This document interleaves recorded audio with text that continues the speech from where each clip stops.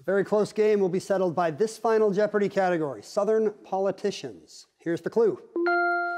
An article written after his 1935 death asked, "Will some crown prince arise to take his place?" 30 seconds. Good luck.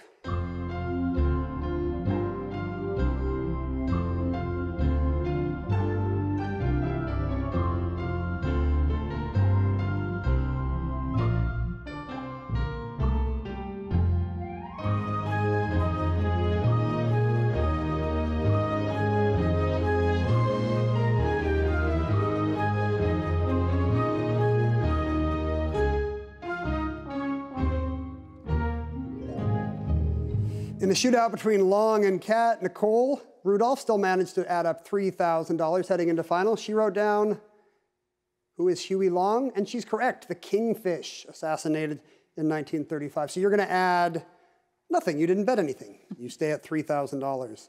Long Nguyen was in second place with $26,400, and he wrote down, he got to write his own name. That is correct.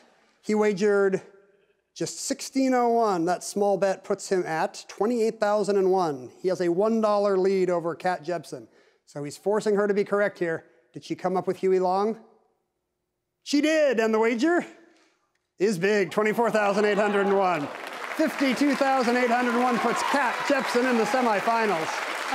Well played, what a game. Hit the subscribe button below to never miss another Final Jeopardy.